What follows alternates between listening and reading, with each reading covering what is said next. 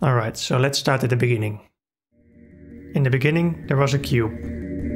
The cube, invented by Marcus Persson in 2009, is a fairly basic shape. It has no curves, no overhangs, no cavities, no nothing. However, that doesn't have to be an issue. In fact, its simplicity is one of its many strengths. To see why, let's place some more cubes. So, now we have 3x3x3 cubes, which is 27 in total. But the end result is also a cube, wouldn't you say? I mean, I can't tell the difference between the before and the after. If we keep repeating this step, then nothing really changes. If you stack enough cubes, you get another cube. Simple as that. In some ways, you could call a cube a fractal, which is a shape that consists of smaller parts that resemble the shape itself. So, let's make this a little more interesting. We're going to keep stacking cubes, but for every iteration, we're going to remove all the cubes in the center, like this. Okay, so now we can start stacking cubes again. Except this time we're not stacking cubes, we're actually stacking a shape that's a little more interesting. It seems this time the resulting shape is different compared to the initial shape. Now let's remove the shapes in the center again and let's proceed with the stacking.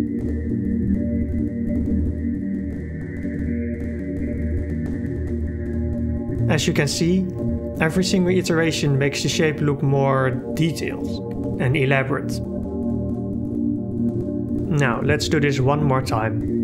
Remove the shapes in the center and keep stacking. Oh, and this time I just skipped the center ones directly to save some time.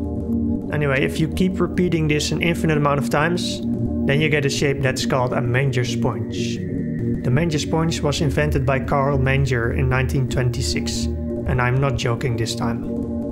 This shape is also a fractal, as mentioned before, because it consists of self-similar parts. But it's a much more interesting fractal than a cube, because this time the shape actually changes every single iteration. A while ago I was looking at this shape and I was thinking, what can I do to make this even more interesting? Or maybe even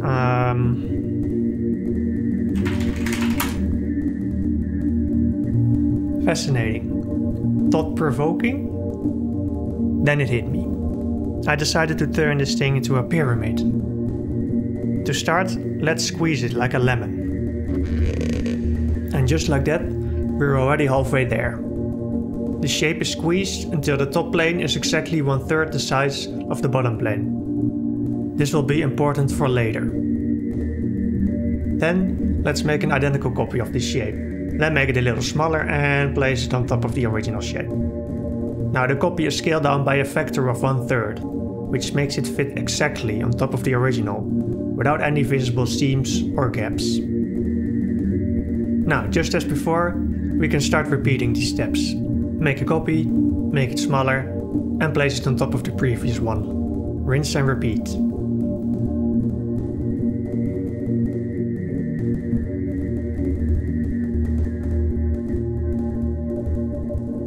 It keeps going, it keeps going, it keeps going. There's nothing holding it back.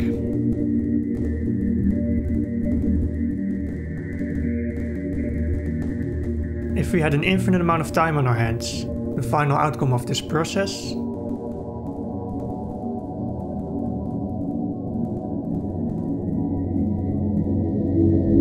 the Menger Pyramid.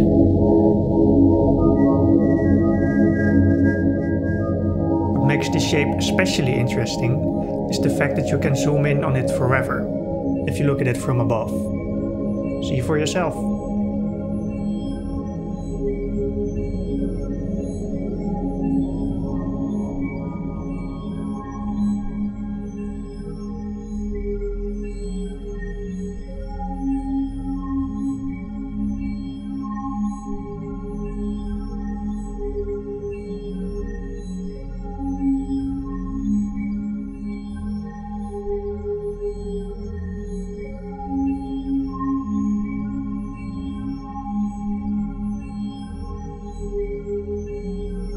That's all for now.